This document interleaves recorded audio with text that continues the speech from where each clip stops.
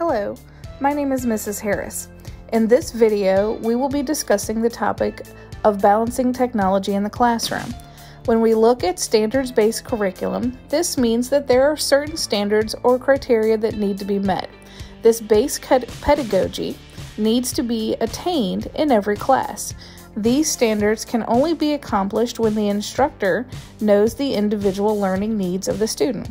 On the first day of class, I give each student a learning style assessment. This lets me know who learns via visual, auditory, or hands-on. This is one great way for me to make sure that each student has a personalized learning experience.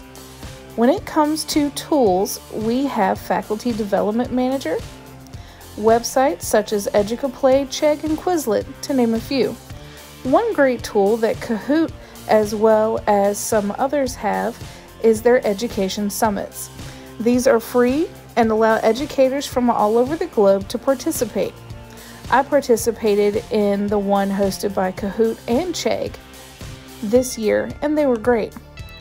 For one of my best practices regarding technology in my instruction is to incorporate Kahoot for checks for understanding.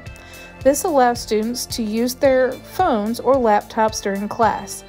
After that, Kahoot takes the results and puts them into a spreadsheet that can be used in analytics of that lesson. Thank you for listening, and I hope that you have a great class.